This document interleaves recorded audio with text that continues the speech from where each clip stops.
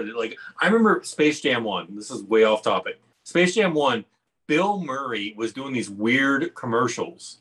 Like, do you remember that? Were you there? Yeah. Doing these very weird commercials, just bouncing a basketball, going down the street. You had no idea what Bill Murray was talking about. And then all of a sudden, he's in Space Jam. Like, in Space Jam 2, you put all your eggs in a basket with the Young Bucks and Omega, like the Elite. It made no sense. Like, this is how bad this movie is. Plus, LeBron James sucks and is one of the worst basketball players in the history of basketball versus the guys that are in front. That's the most ridiculous thing you've ever said.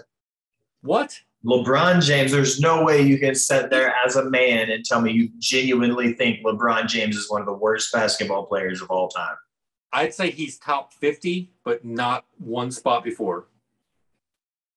I'd put you can think of 49 other people that can outplay LeBron one-on-one in professional basketball. Magic Johnson, Larry Bird, Scottie Pippen, Michael Jordan. I'd say what's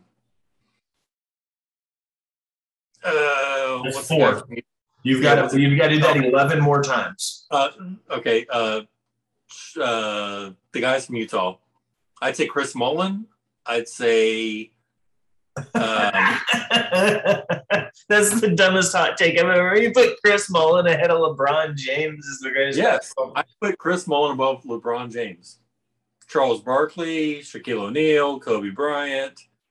I'd pretty much say the entire Dream Team, the first Dream Team in '94. Other than I'll give you that. '94 wasn't the Dream Team, but '94 was 92. It was in Barcelona. Yeah, I'd say anybody on that Dream Team '92, other than what's Leitner, Christian Leitner. Yeah. When was the last time a college player played for Team USA too? No. And it was supposed to be Shaq, but actually it was supposed to be Detroit. I don't remember. Isaiah. It was supposed to be Isaiah. Thomas? Yeah, it was supposed to be Isaiah Thomas, but Jordan said no. Jordan put a hit on that. We all know Isaiah got cut from the Dream Team because of Jordan. One, I'll give you this. I'm impressed that you rattled off that many NBA players. But 2, I feel like if you take a look at statistics, and I know you're not a big statistics guy, and you're going to be like, that doesn't make a difference.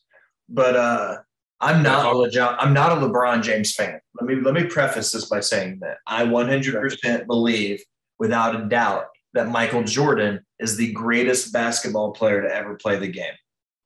100%. He's the GOAT. LeBron James is in my top 5 of all time.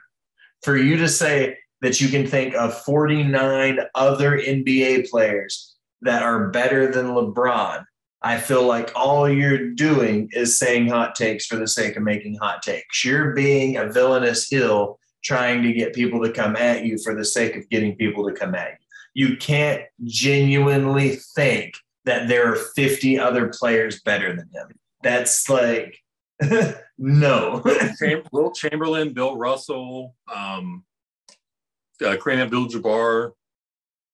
There's so many different aspects of the game. Like, I can't say Jordan's the best.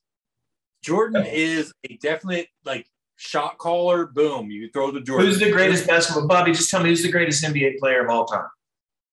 Let's just cut to the chase then. If top 50, you got LeBron's 50. Who's number 1? Who is Magic Johnson? I think Magic's 1. I think Kobe's 2. I think Larry Bird is 3. Yeah, that's my list. Magic had triple doubles nonstop. Bird, same thing. Kobe, he was a little bit more of a ball hog, but I think Kobe was there. I think Jordan was number 4. You grew up in Florida. What was your favorite NBA team growing up? You grew up probably watching what? Penny Hardaway? Penny Hardaway, Orlando? Orlando. Yeah. I grew up watching that. Miami Heat, Orlando Magic. Miami Heat sucked for a long time.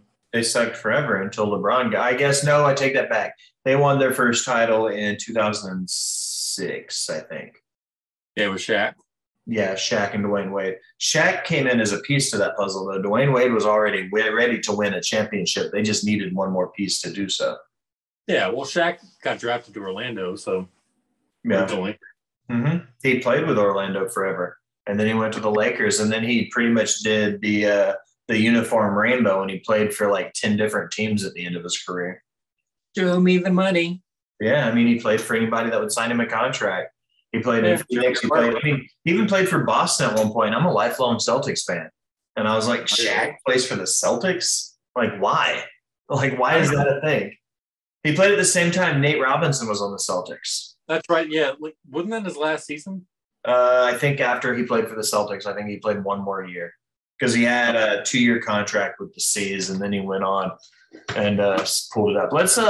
We are way off topic. Okay, let's go fully back around and let's talk Dean Ambrose. Yeah, we completely forgot about Dean Ambrose. Let's go back there. Good old John Moxley.